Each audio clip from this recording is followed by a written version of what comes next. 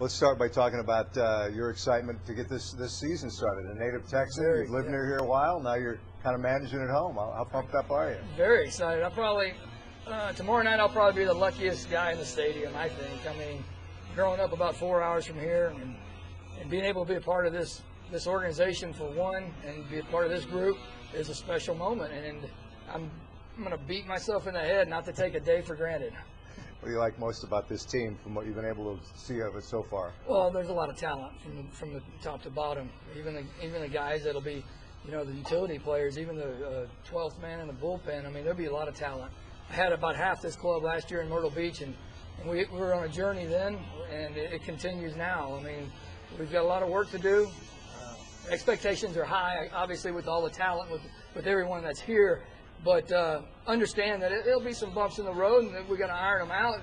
There's a bridge the gap between here and Arlington. We've got to really focus on being here, because it can be a distraction, trying to get out of here as quick as you can and try to do too much and not worry about, your process. Each player has a plan, and each player has to, abide by that plan and move forward and deal with the adversity. Gallo, of course, is a headliner. He's out for a while, but how's he handling the injury, first of all? Well, I don't think he's happy about it, obviously. And we're all wanting him to get on the field. He's anxious to get out there. I saw him today without the boot on, which was great. He's able to walk around without a boot, put some weight on it, which is great.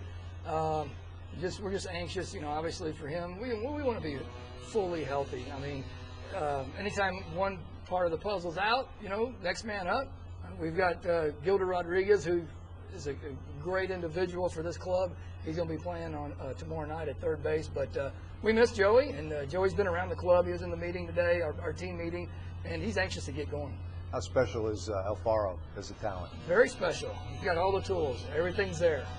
He just needs games. He's matured a lot. I think I saw him in 2013 when I rode as the outfield coordinator, and going into Hickory and watching him, he's matured a great deal. The relationship with the pitcher-catcher now has gotten better. There's still some things that he's got to iron out, but he's on his way. It's exciting to have him. How would you describe yourself as a manager? Oh, man. Passion for the game, competitive. I've got some pet peeves that you got to play the game hard. I played the game hard. 11 years as a player in the minor leagues, didn't get to the big leagues, and now as a manager, I know how it is to struggle. I'm very patient with physical mistakes and at times mental mistakes, but just a passion for the game. Coming to the ballpark every day with a drive, to be the best player you can possibly be, and that's my job, and that's our staff's job, to make sure each player, I don't care if he's playing every day or not, gets for us to touch him and make them better. You've shown your passion at times with your interaction with umpires. Have you been surprised by how viral some of that stuff has gone? I don't know if surprised. Once with social media bounces around, it happens, and I kind of shrug it off. Total respect for all the umpires. I mean, they work hard. They've got a tough job. I get involved in the game. Maybe some of it can be for the fans. I think the fans love it. But once again, it's not about me. It's just backing my team, backing my players, being there for them, and competing. I mean, a lot of times people ask, why do you do these things? And I'm like, I really don't know. It's nothing planned. It's just part of the thing. I know I'm out of the game, so I might as well add a couple things to it and move on. So it's a lot of fun sometimes. With all respect of the umpires and all respect of the opponents, you got to make sure that's in your mindset. For any umpires who may be watching, the Skip respects you. Just keep that in mind. I need calls. With that in mind, I think the stuff that people get a kick out of is not just everybody goes jaw to jaw, nose to nose, sure. But then to get creative with it. Yeah. Removing the jersey, removing the shoes. I should be in some sort of drama class or something instead of here. I don't know. Nah, it's different. I grew up watching Earl Weaver. I grew up watching Billy Martin.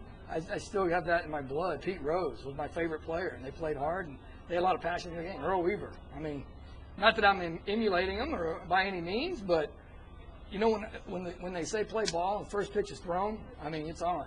I mean, I'm not here goofing around. I mean, I'm locked in every pitch and trying to find a way for each player to get better, and then things happen after that.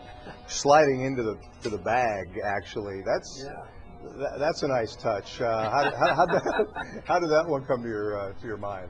demonstrating a play. Sometimes I get carried away a little bit demonstrating a play. Probably shouldn't do it, but I do. Just demonstrating the play. That's all that was. And the first slide wasn't good, so I had to redo it. And the second slide I thought was pretty good. But it's one of those things. What kind of reaction do you get from those closest to you after you have one of those tirades? Yeah, especially my poor wife Candy has to deal with it, and it's she asks me why, and I tell her right away. It's just part of the gig.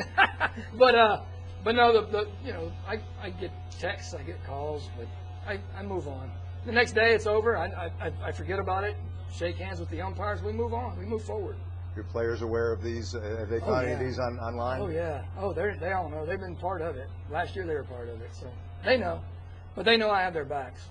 I don't want them doing it. See, if I can avoid them getting tossed, I've reached one goal of mine. The guys here, have you got any feedback yet from them, having seen them in the past, though? The guys in Frisco here? They think it's a little crazy, hilarious.